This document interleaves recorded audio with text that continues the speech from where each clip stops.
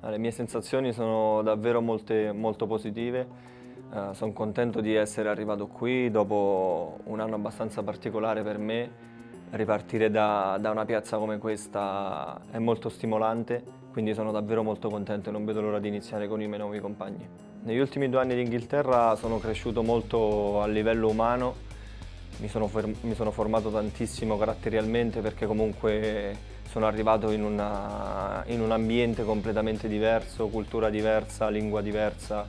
abitudini diverse, quindi sicuramente non è stato facile, ma è stata un'esperienza molto positiva che mi ha aiutato tanto a crescere sia dal punto di vista personale che dal punto di vista calcistico. Ma dell'interesse della Roma l'avevo saputo già da tempo, però c'erano ancora delle cose che si dovevano aggiustare anche con il Chelsea, quindi non c'era mai stato, diciamo, la certezza che si potesse fare la cosa. Non ho dubitato nemmeno un secondo perché per me è una grossa occasione, come ho detto prima, e voglio dare tanto per questi colori a partire da domani. Ma sicuramente è stato importante per Draghi perché lo conosco dagli anni del Torino, so che tipo di persona è, so quanto ci tiene e quanta passione ci mette ed è una cosa sicuramente che ha condizionato la mia scelta, ma indipendentemente da lui comunque c'era l'interesse della Roma, di una grande società, una società nella quale si può fare bene, composta da ragazzi giovani, ci sono tutti i presupposti per far bene, quindi non c'era alcun motivo per dubitare sulla mia scelta finale. Ho avuto modo di parlare 10 minuti con il mister prima a pranzo e mi sono presentato anche nuovi compagni e niente, ho sentito parlare molto bene di lui e non vedo l'ora di iniziare a lavorare. Come detto prima, mi hanno parlato tante persone molto bene di lui, mi hanno detto che è un grande lavoratore, con le idee chiare, che è un grosso motivatore, quindi non vedo l'ora di cominciare. Sì, i terzini che giocano alti diciamo che potrebbe essere un'arma a mio favore, anche se comunque è molto importante anche la fase difensiva, soprattutto quando si gioca a 4, però sicuramente ecco, potrebbe essere un'arma in più, essendo magari abituato a spingere molto, sicuramente è una cosa che mi permetterà di esprimermi nel mio meglio.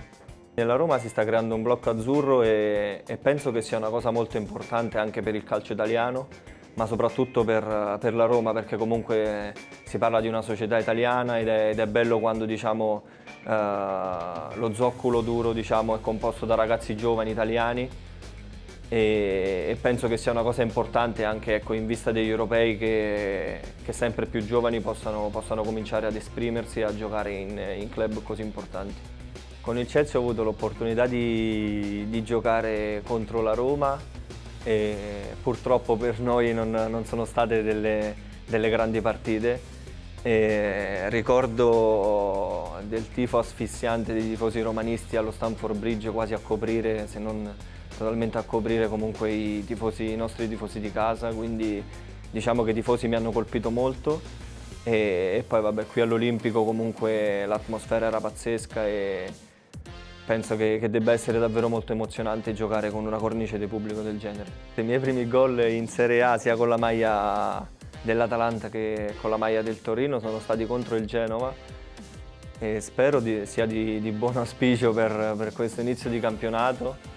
Potrebbe essere davvero un sogno, ecco, iniziare così con un gol nel migliore dei modi, ma penso che comunque la cosa più importante sia partire bene tutti insieme e centrare l'obiettivo principale che è quello dei 3 punti. Ma una promessa che sento di poter fare ai tifosi è che dal primo giorno, partendo da adesso, ogni allenamento, ogni partita, sicuramente uscirò dal campo completamente stremato.